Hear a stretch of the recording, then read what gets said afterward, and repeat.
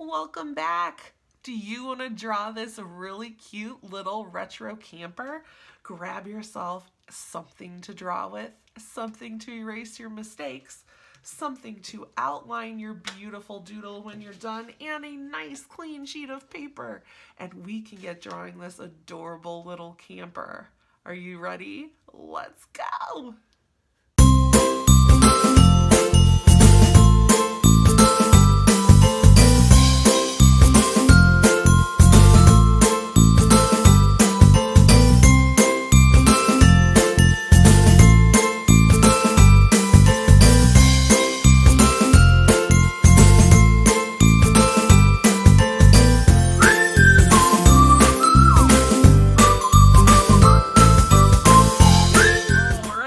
Let's get started on our little retro camper.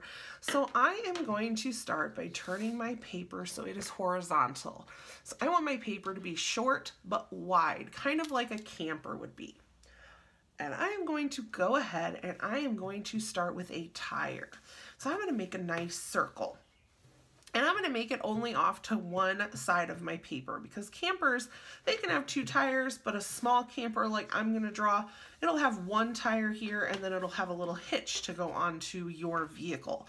So I'm going to go ahead and I am going to do one circle right here for the tire to my camper. And inside that circle, I'm going to go ahead and draw another circle. I'm going to make that inside circle just a little thicker than the outside circle. Now I'm going to go around this circle and I'm going to create a nice big rectangle shape. And my rectangle is going to have rounded edges. So I do kind of want a rounded triangle shape. There's my dogs. Barking up a storm. They're enjoying this weather. So a rounded kind of looks a little bit like the Instagram camera shape. So go ahead and do a nice rounded square shape or rectangle shape. And I'm just going to double up the line around the outside here, make it a little bit darker. If you're in pencil, you don't need to worry about this yet. You can do the outline in a little bit. I'm going to come off the front of my camper here and I'm going to create the little hitch that's going to hold the part that would attach to your vehicle.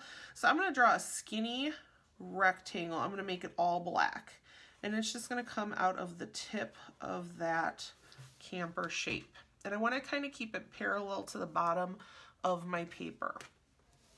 Then I'm going to draw a nice straight line up and at the end I'm just going to do a little circle shape for the part that would attach to my vehicle. Just a little extra just to show that this is the end of the camper. It might tip over. There may need to be something there if I'm all into camping, but this is just my doodles. I don't need to get real technical with all of the little extras. I just want it to look like a cute little camper that is hanging out in the woods. So on this side where there isn't a wheel, this is where I'm going to add my door. So I'm going to come in with a rounded rectangle shape. This rounded rectangle is going to be a little taller and skinnier. And then I'm going to go around the outside of that, trying to keep my lines parallel to the inner line, and I'm going to create a second line, kind of like the frame to the door. I'm going to go all the way around and down. So I just have a nice little frame to the door just to maybe add like a little extra color. Now I'm going to go in and add a small circle for the door handle on my door. So far I'm liking my little doodle. I'm going to go through here and add just a little line in the middle of my camper. And I'm going to invisibly draw across and then finish my line on the other side. And that way I can maybe make a decoration down here. I can have a half color here, half color up. I could do some lines for maybe some paneling if I wanted to. Now I'm going to add in my window, and my window is going to be just like the rest of my camper. My corners to my square or rectangle window are not going to be straight and pointy. They are going to be rounded. And I just kind of think with my retro-y pictures, having those rounded edges just kind of helps out our doodle a little bit.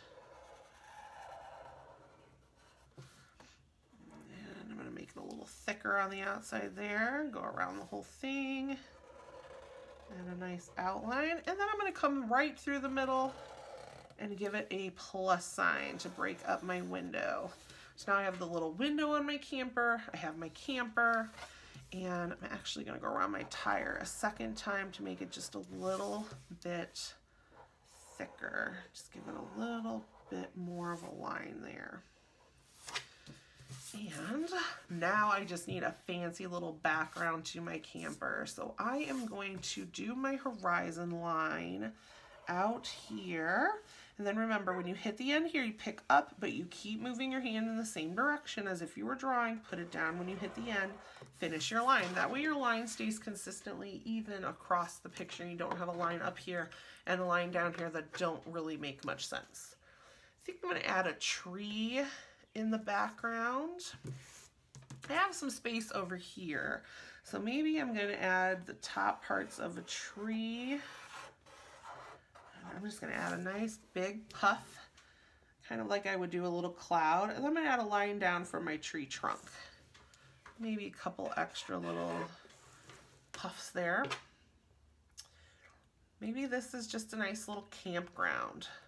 I don't think I'm going to add much else. I think I kind of like it the way it is, so I think I'm going to go through and color. So I have my beautiful little cartoon retro camper ready to go. I'm going to speed up the coloring. You may always pause and watch, or you can wait until the end for my colors and do yours the same way, but go ahead and be creative. Maybe add a little pattern or something onto your camper. Maybe add a little paneling or some lines down here. It is entirely up to you, but let's go ahead and get this cute little doodle colored.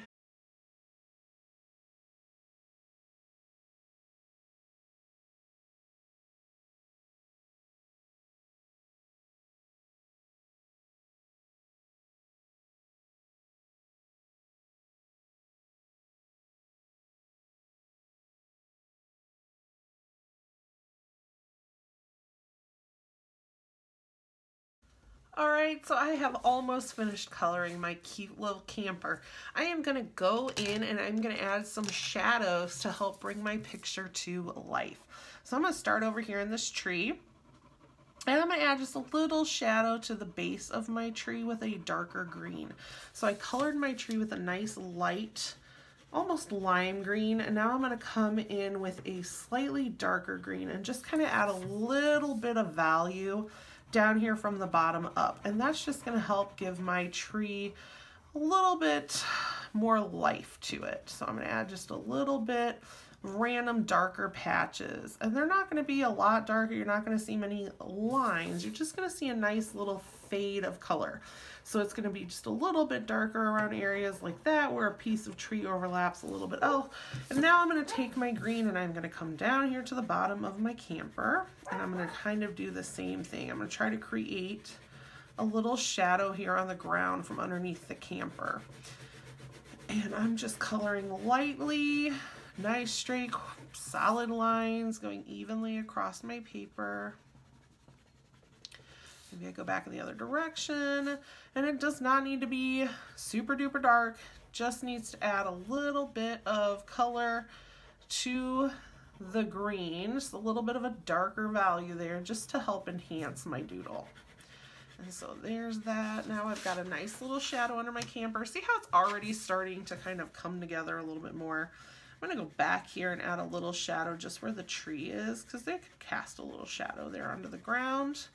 And I'm just going to kind of make it fade away into the foreground. If I want to add a little shadow over here just to keep it even though there's not a tree, I can. Just so that way both sides look the same and it doesn't look like maybe one side is complete and the other side is not. Now I have my camper. I chose to do a teal camper because I saw one actually like a couple days ago. I saw a little teal camper on the road and it was so cute to me. So I decided to go in with a teal. Now my only problem is I don't have a darker teal to go through and add those darker values to. So I'm going to take a blue, since teal is just a blue-green color. And I am just going to add in a little value with this blue.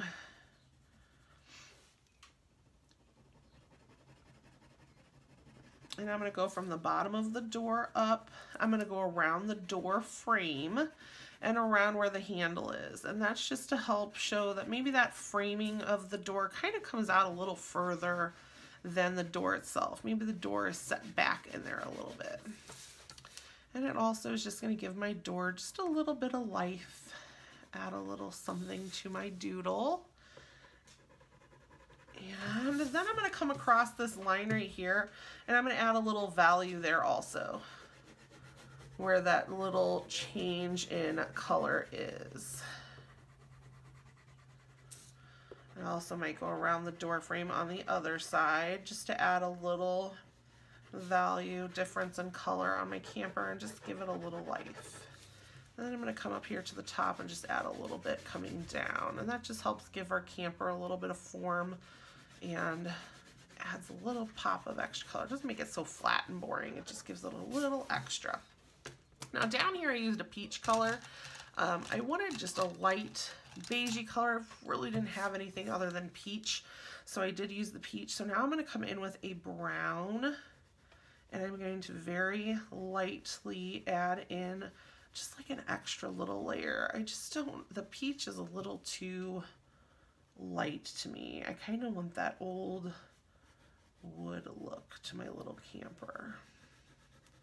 So I'm just going to add a little bit there. I'm going to add some from the bottom, and I'm going to fade up around my wheel. There go the doggies again. They are enjoying this very nice weather. Alright, and then I might do just a little bit here going down. Now I have just a little bit of extra going on my little camper there. The next thing I'm going to do is I'm going to grab my black, and around my windows here, I'm just going to add a little bit in the corners of the windows, just to help kind of show that maybe they're sunken in also on the frame here, like that the black line of my frame is out a little bit more. And when I colored the first time, I added a couple little lines on my glass just to be kind of like some extra little shine marks on the glass. So feel free to do that. And then the last thing I really want to do is, this makes me think of a little camper like at the campground at nighttime as the sun's like setting or rising. So I'm going to take a darker orange, and I colored my whole background yellow with a nice golden yellow. Now I'm going to take my orange and I'm going to color from the base, from my horizon line, and I'm going to come up and fade away. So that way it kind of looks like maybe the sun is setting or rising, and it just gives like a little extra to my picture instead of having such a flat one colored background. I thought that would be really neat. And the orange and the blue are a good contrast, so they're giving me a nice picture to look at because those colors are such a good contrast with one another. You've got a good opposition in those colors. So I'm going to color up and I'm going to color around, and I just want it to fade. So up here is probably not going to change. It's really just going to be on these two sides, which is a nice small area to work with to create that fade. So I'm going to go a little heavier down at the bottom, and then I'm going to come up lighter. And then you can come up on the sides and do that also. And I just wanted to have, and you could use different colors. Maybe you use blue for your background, and then you can go with like a purple. The sky hits a whole bunch of different values depending on the time of day. So you could see every color of the rainbow if you're looking at the right time. So I just love it. I thought that that little bit of orange just really would make my picture pop, and I love it a lot. So I hope that you really enjoyed drawing our little retro camper, and I hope that you get nice and creative with yours. Maybe do a campground or a little fire, or maybe other campers in the background. Hope that you like and subscribe this video, and I really hope that you come back for some more art lessons. I hope to see you later. Happy doodling!